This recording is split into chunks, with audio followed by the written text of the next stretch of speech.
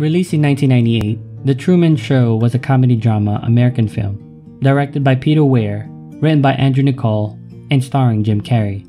The film shows the life of Truman Burbank, a man who doesn't know that he's living in a reality simulated by the television program broadcast 24 hours a day to billions of people around the world.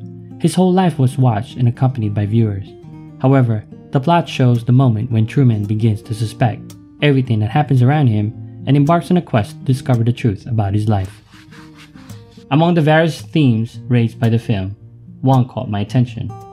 What would you do if you knew that your whole life is being watched by a larger world? You know, according to the Bible, the planet Earth is in the center of the universe.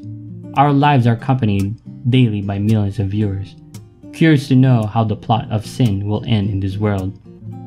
So there aren't any actions that you can make a secret.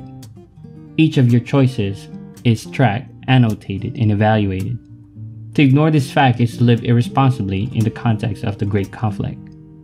In chapter 47 of Isaiah, we find the reason to the fall of Babylon. In verse 10, God speaks the cause. Take a listen.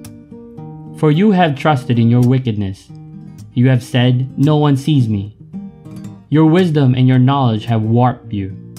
And you have said in your heart, I am. There is no one else besides me. The great mistake of this people was to think that the shadows of the secrets would protect them, but there was a God in heaven following every step.